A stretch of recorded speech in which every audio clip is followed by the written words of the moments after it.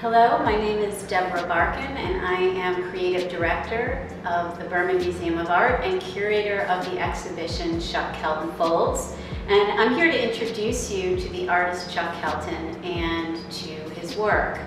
Chuck Kelton is an artist. He's also a master printer. He prints for top museums and galleries and artists, which means that he is an expert in precision in timing, in temperature, and in chemistry that's necessary for making impeccable prints. It's particularly notable that in his own artistic practice, Kelton chooses to make cameraless photographs in full daylight using darkroom chemistry and metals, a complete break with the darkroom printing process. Yet, as the work demonstrates, the mastery of the medium is still in evidence when one sees the rich and evocative effects that the artist attains through his use of chemistry. The exhibition takes its title, Folds, from the signature crease that the artist places in the work. The act of folding or creasing the paper violates the sanctity of the photosensitive surface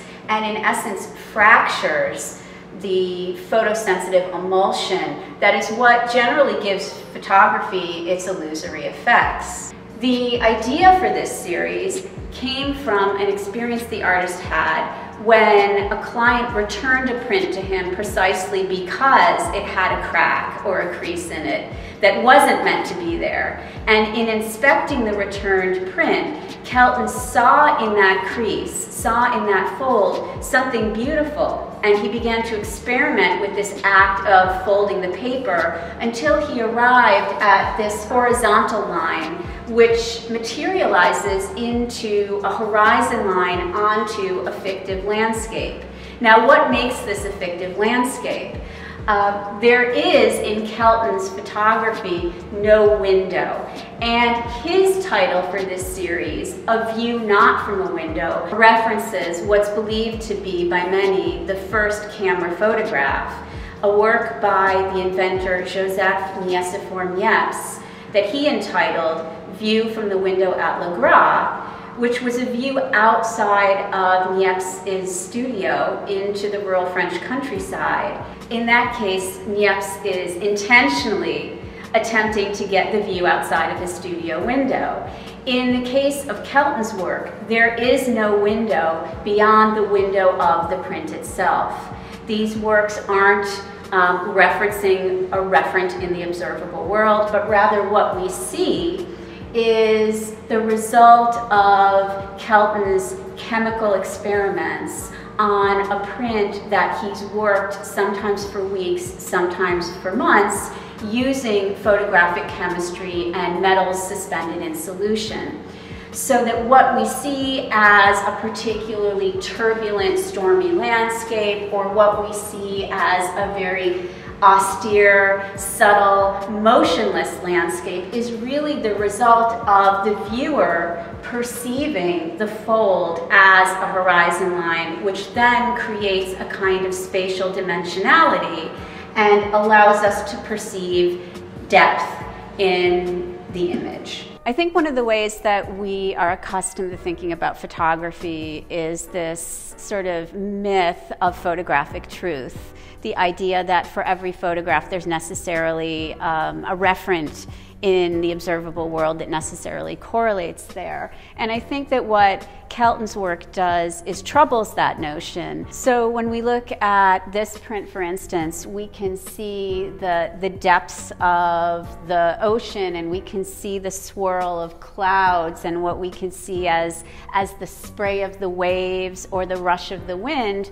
And what we have to remind ourselves is, in fact, there is no referent, that the landscape that we're seeing is a landscape of the mind that's been conjured through the manipulation of photographic chemistry and through the manipulation of metals. And so I think what this introduces is this notion that troubles our assumption of photography and truth. What we're seeing is a kind of inner landscape. What's being communicated is a kind of an emotional landscape. And when one looks at his prints, it begins to conjure the landscape landscapes of Constable or of Turner, the composite landscapes of Gustave Le Gray, or even something like the paintings of Motherwell, works by Richard Serra, where you have a kind of material patina effect that you get, or even some of the kind of violent images you get in a Francis Bacon painting. Some of the tonal effects that you get that begin to suggest 19th century or early 20th century photography come from the chemical formulations that Kelton employs, and these he often takes from his collection of 19th and early 20th century photographic manuals. And when we think of photography today, we tend to think of a process that captures in an instant, right? The clicking of the shutter that captures an instant in time in the observable world. And in fact, these prints suggest that what Kelton has captured is a moment of turbulence, a moment of stillness, a moment in some kind of natural effect. But in fact, these prints are worked and worked and worked, sometimes for weeks. And he thinks about this practice of making his prints as a kind of theater or a kind of performance, and he's likened it to applying calligraphy with photographic chemistry. So he approaches each one of these prints in 3 acts. The first act would be the creasing of the paper, the making of the fold. The second act would be the manipulation of the bottom, the area beneath the fold, and the third act, the top of the print or the area above the fold. Now, all of these begin with a process of sketching, and that process of sketching can sometimes take weeks before Kelton ever approaches the photosensitive paper.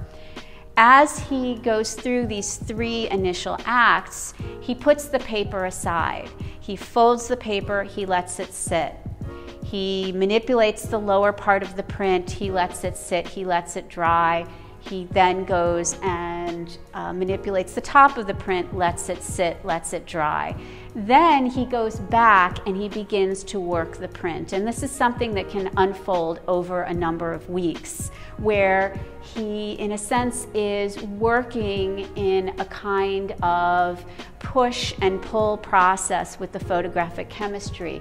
He'll go in with bleach, for instance, to lighten areas. He'll go back in then with developer to make areas darker. He'll then introduce metals such as selenium, gold chloride, or iron to produce color in the print. This process can sometimes take weeks, and when he's deemed that it is complete, he sets it aside, he numbers it right away, and then he puts it away. And only later can he sort of come back and approach the print and begin to unpack what for him was really an intuitive process. He thinks about this as a kind of diaristic gesture.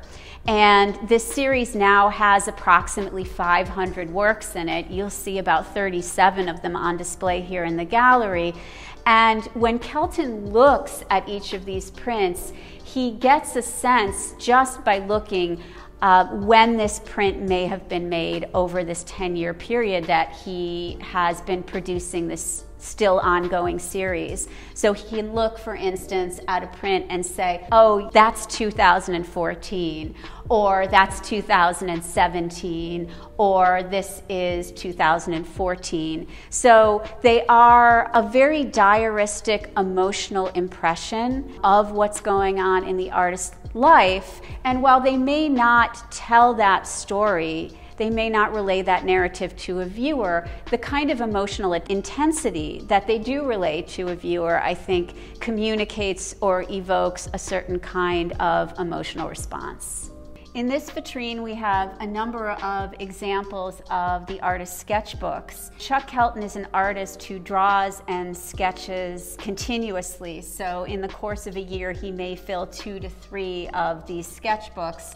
And in this particular case, we can see a number of his sketches for works that become part of the Fold series, but we also see his collection of postcards of works of art, photographs that he's taken himself. In this particular example, we see a copy of Joseph Turner's The Fifth Plague of Egypt from 1800, and we begin to see the relationship between the intensity of the examples, the kind of research that lays the groundwork for the View Not From a Window series.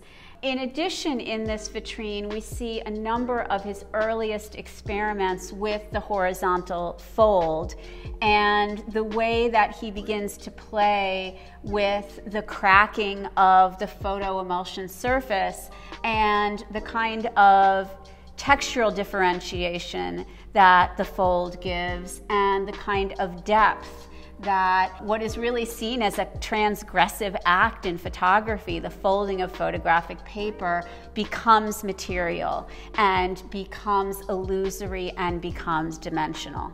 In this vitrine, we see some of the examples of Kelton's collections of 19th and early 20th century photography manuals, and some of the formulations that he uses in his photographs, some of the chemical formulations and some of the metals that he uses to bond with the silver emulsion, he takes from these historical materials, which is what gives some of the photographs these tonal values that are suggestive of 19th century and early 20th century photography. So even though he's not working in the darkroom, even though he's working in daylight, his photographs conjure these references or make these references to earlier photographic processes, historic processes. Kelton is also in love with what he calls the stuff of photography, and by that he means analog photography, the stuff of the darkroom. So we see in here vials and measuring implements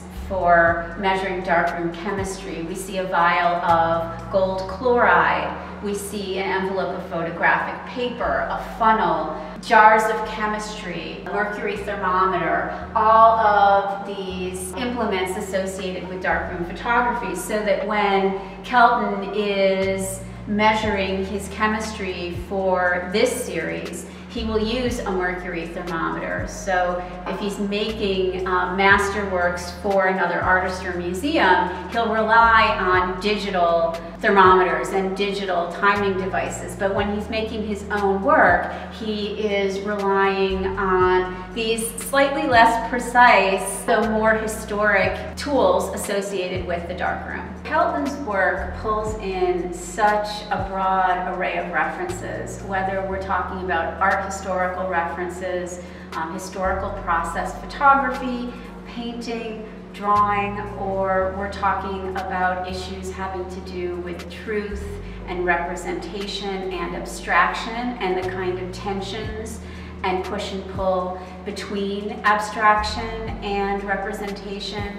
Whether we're thinking about art and science and the way that photography, even cameraless photography, is beholden to chemistry, is beholden to science and the study of light and physics. Chuck Kelton's exhibition Fold really has broad appeal for anyone with those kind of intersections of interdisciplinary thought. Thank you for watching this preview of the exhibition, and if you'd like to see more, please check out the virtual tour on the Berman Museum website, where you can also find high-resolution images of each work on view.